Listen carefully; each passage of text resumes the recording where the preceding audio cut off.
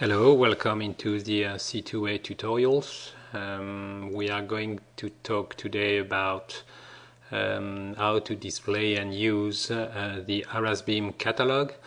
ArasBeAM is a catalog of BE stars for which spectral observations are required. In C2A, ArasBeAM is seen as a dynamic catalog, which means that it is automatically downloaded from the internet in a transparent manner for the user, and it is refreshed on a regular basis. So the first thing to do is to go into the File menu, Dynamic Catalogs, and then in the dialog box that shows up, you need to select the Display Catalog checkbox. Obviously it's going to display the ArasBeAM catalog, which is mentioned here, which is the only dynamic catalog available today. Then you need also to specify the interval at which the catalog is going to be updated from the internet. If your computer is not connected to the internet, it means of course that update cannot be done, and it will be delayed until your computer is connected to the internet again. If you want to perform a manual update of the catalog, all what you need to do is to click the immediate update button, and after a few seconds the catalog is updated within C2A from internet. You close the dialog box. And now, to make sure that the BE stars from ArasBeAM are actually displayed, you need to go into the View menu and check that the Dynamic Catalogs item has a check mark, which means that the objects from the Dynamic Catalogs and the ArasBeAM catalog in particular are actually displayed into the map.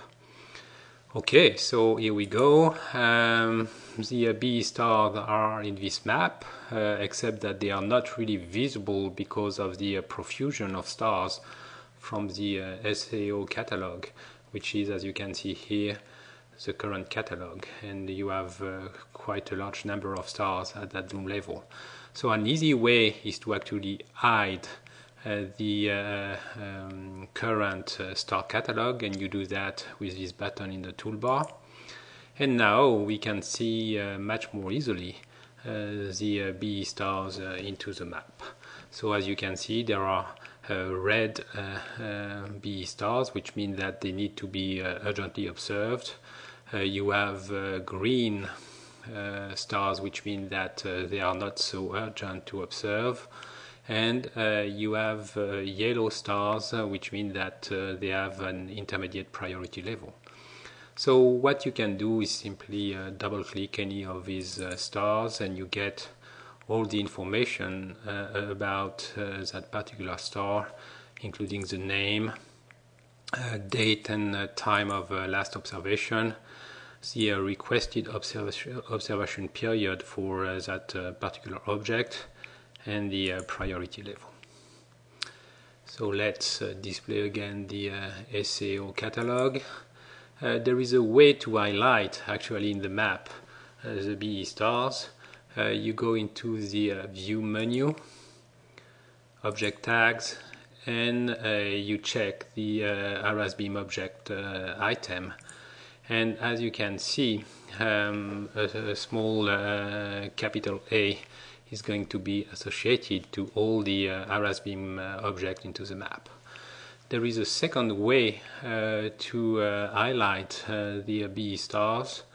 You simply go into the File menu, Dynamic Catalogs, and here what you do is you use the checkbox Highlight Object in the Map, close the dialog box, and as you can see, the BE stars are much more visible because they are put at the top of a small gray disk into the maps.